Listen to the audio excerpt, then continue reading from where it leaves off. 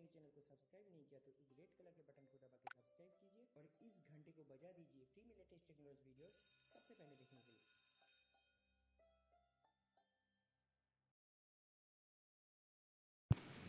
Buju BANTON is permitted to perform in Trinidad despite criminal record. Buju BANTON has been granted permission to enter and perform in Trinidad and Tobago despite his criminal record. Buju BANTON got an exception to enter Trinidad as the Jamaican entertainer's criminal record does not give him legal access to the country. Trinidad National Security Minister Stuart recently told media reporters that he is prepared to give the dancehall superstar the go to visit the Twin Island Republic where he is slated to perform on April 21. Buju BANTON, whose real name is Marcus MYRIE, is scheduled to perform in a concert there on Sunday at the Queen's Park, Savannah, in Port of Spain, as part of his Long Walk to Freedom tour. Speaking at a post-cabinet last Thursday, Stuart said that he has informed the concert promoters of the requirements and added that he is prepared to respond favorably.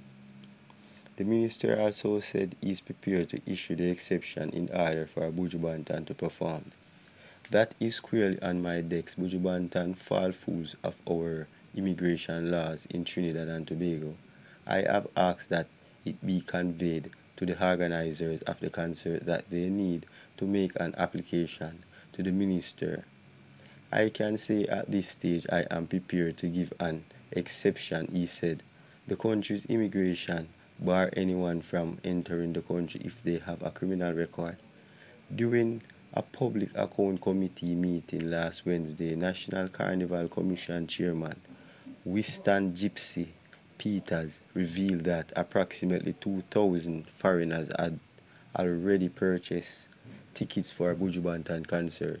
Buju BANTON was held by U.S. Drug Enforcement Administration agent in December 2009 in Miami, Florida, where the U.S. attorney charged him with conspiracy to distribute and possession of more than 5 kilograms of cocaine, possession of firearm in furtherance of a drug trafficking offense. He was released from prison on December 7, 2018. Buju BANTON returned to Jamaica, was greeted with fanfare, and his first concert since his release, Long Walk to Freedom, was held in his homeland on March 16. He is also slated to perform in Barbados Reggae Festival at Kensington Oval, Barbados on April 27. Additionally, he is scheduled to appear in Suriname on May 4, Grenada on May 11, and the British Virgin Islands on June 15, and this year staging of Summer Jam Festival in Cologne, Germany on July 16. Meanwhile, he prepared to join a strong lineup including Smokey Robinson, Popcorn, French Montana, and Davidado St. Kitts Music Festival, which is in June. So people, if you like this video, you can subscribe to my channel and share it with your families and friends. Grab a gym. See you next time.